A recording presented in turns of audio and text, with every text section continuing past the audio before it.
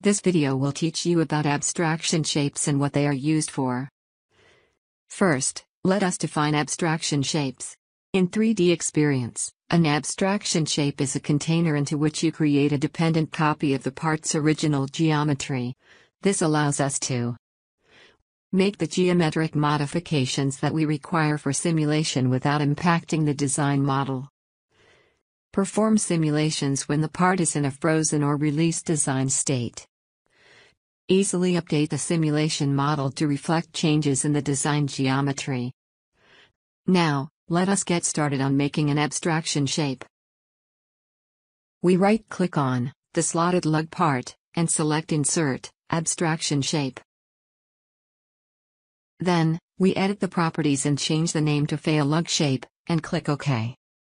Now, we will copy the design model and paste it into the abstraction shape. We double-click on the 3D shape. Then, we right-click on the part body and select Copy. After double-clicking on the abstraction shape, we paste the dependent copy of the design geometry into it.